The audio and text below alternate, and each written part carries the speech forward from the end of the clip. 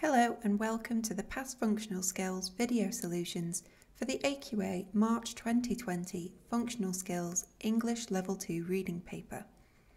Before watching this video, make sure that you've read the two available sources in the insert and you've attempted to complete the paper yourself.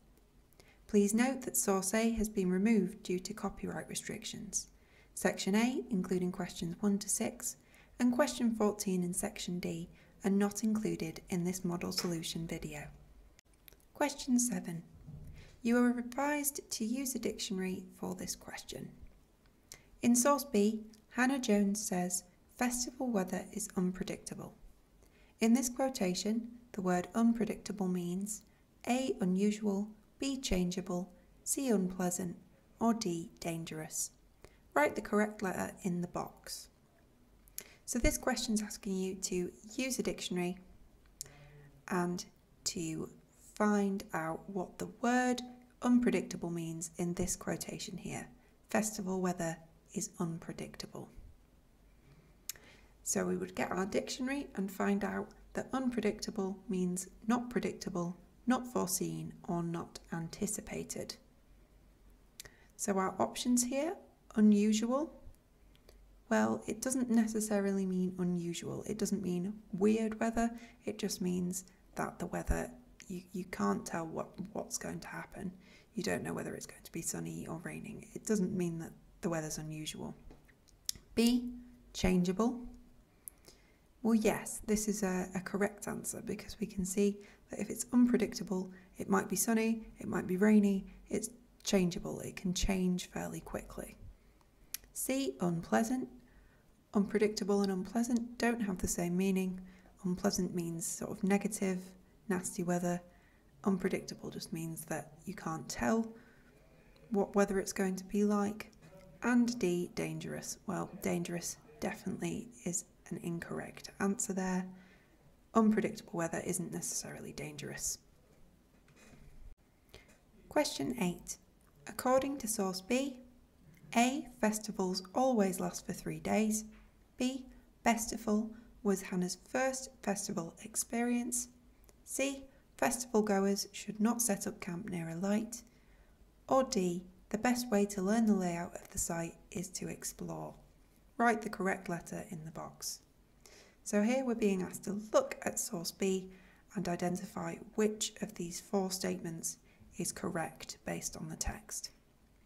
So let's start with the first one. Festivals always last for 3 days. Well, if we have a look at the text, we can see that 3 days of noise in a muddy field is an experience not to be missed. But it doesn't say that all festivals last for 3 days. It just suggests that a festival might last 3 days. It's an example. So that's incorrect. Festival was Hannah's first festival experience. So we'll scan the text and look for any mentions of festival. So we see that Hannah mentions festival over here at festival, and she says it was her first experience without parents. But if we read the previous sentence, it says, "Mum took us to Greenbelt when I was about 5. And it's suggested that Greenbelt must be a festival because she says that it was fun and that is a key motivation for going to festivals. So Greenbelt must be a festival. She went when she was 5 years old, so her first experience of a festival was not festival. It was Greenbelt. C. Festival goers should not set up camp near a light. Let's scan the text for any mentions of a light. Well, the text says, try to set up camp near something easily identifiable like a light. So the text is actually saying the opposite, that you should try to set up your camp near a light. So this is incorrect. And finally, D, the best way to learn the layout of the site is to explore. So let's look for any mentions of exploring. Here it says, simply exploring the site helps you find your way around. So the answer here is D. The best way to learn the layout of the site is to explore. She says that exploring helps you find your way around. Question 9. Using the information in source B, put a tick in the correct box to show whether each statement is true or false. So we've got 4 statements here and we've got to decide whether they're true or false, incorrect or correct based on source B. So the first statement, Hannah Jones is not an only child. So here we're going to look for any evidence that Hannah is an only child. Only child means that she doesn't have any siblings.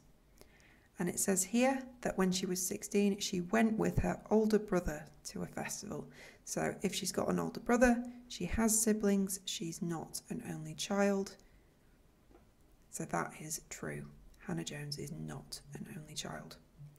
Hannah prefers single-use plastic bottles. Well, no, she doesn't. It says that you should bring water in a reusable bottle, of course. So she thinks that it's obvious that people should be using reusable bottles, not single-use plastic ones. So that is false. It's best to set up camp near a meeting place. Well, she says you should decide on a meeting place in case you get lost, but it doesn't say that you should set up your camp there. It says you should set up your camp next to something easily identifiable like a light. It doesn't say that the meeting place should be close to the camp. So that's false. And finally, Hannah did not enjoy Greenbelt. So let's look for where she mentions Greenbelt. She went there when she was 5 years old. She doesn't remember much of it, but she does remember how much fun it was. And that suggests that she did enjoy it. So this statement is false. Question 10. In source B, Hannah Jones talks about her experience of festivals. List 3 things Hannah Jones loves about festivals. So in this question, we're being asked to find 3 things from source B that Hannah Jones loves about festivals, so positives about festivals. So if we have a look at the source, and we're going to scan for positives. So she says that she remembers how much fun it was at the first festival she went to. So that's a positive, that's a reason she loves it, it was fun.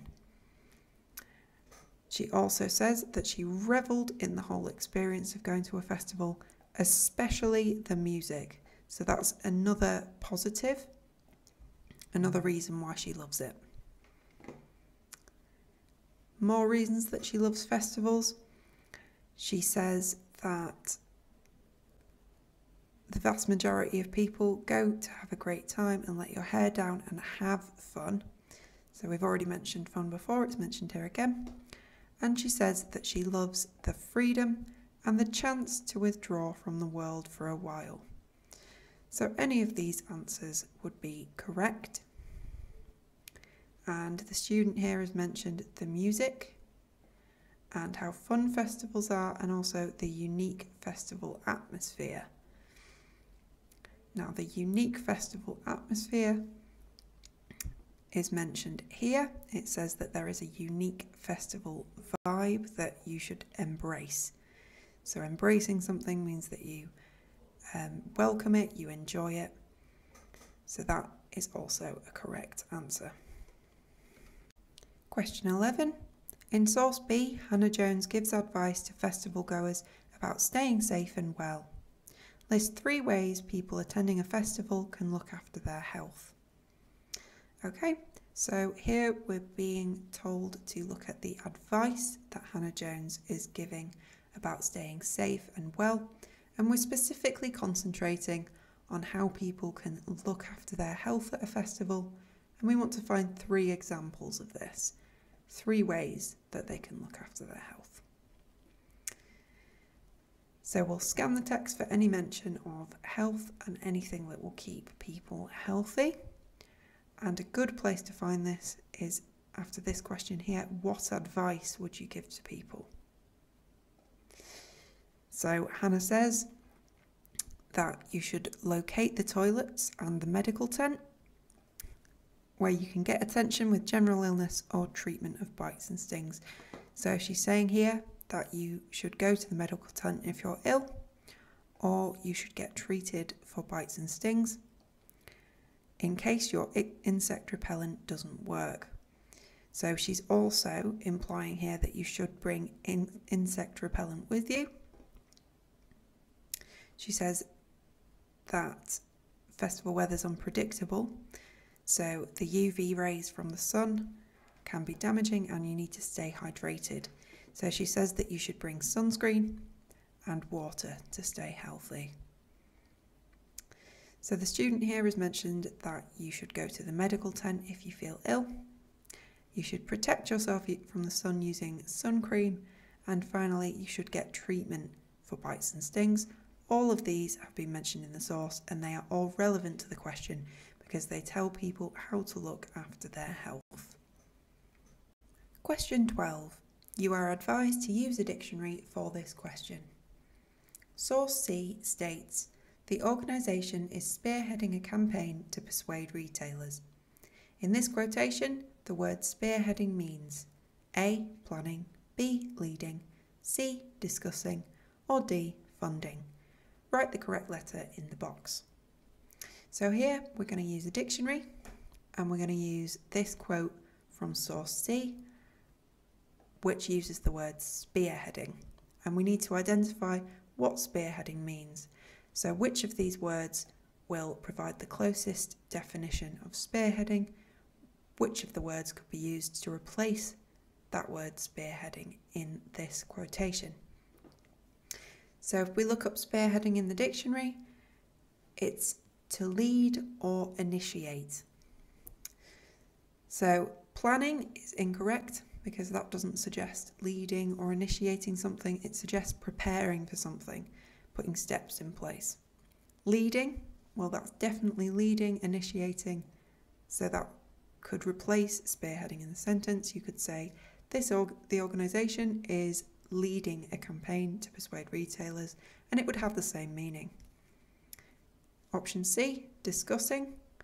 Well, discussing means to talk about, not to lead, or not to initiate. And funding, that means to pay for.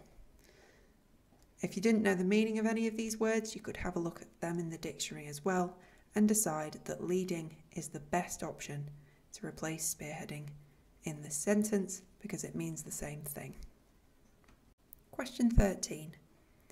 Source C states that the AIF want to ban single-use tents to help reduce the amount of plastic at festivals. From reading the source, list 3 other ways in which some festivals have reduced their plastic usage. So in this question, we're using source C, and we want to find out 3 ways in which festivals reduced their plastic usage. And we don't want to focus on the ban on single-use tents because the question specifies 3 other ways. So we're not focusing on the tents in this question. So if we have a look at the source, we can see that in the war against plastic, several festivals ditched plastic straws.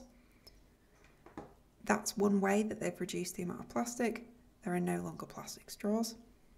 2018 was also the first year of a pledge to cut down on plastic. Now, a pledge to cut down on plastic, is that a correct answer? No, it's not.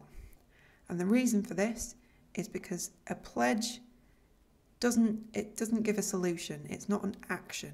It's just a promise. It's talking about cutting down on plastic. It doesn't really mean that they're doing anything in particular to cut down on plastic. It's not a method that they're using.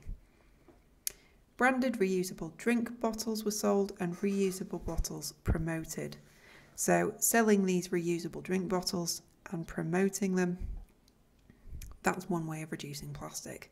That was an action that's been taken. Of the festivals taking part in this pledge, 40% banned the sale of drinks in single-use plastic on site. So we've got banning the sale of single-use plastic cups and we're replacing these cups with reusable ones. So that's another way of reducing plastic. So the student here has written that they've banned the use of plastic straws, and they've banned the sale of drinks in single-use plastic cups. And then they've also written that they've sold branded reusable drinks bottles. So they've read the source really carefully and identified 3 ways that the festivals have reduced their plastic usage.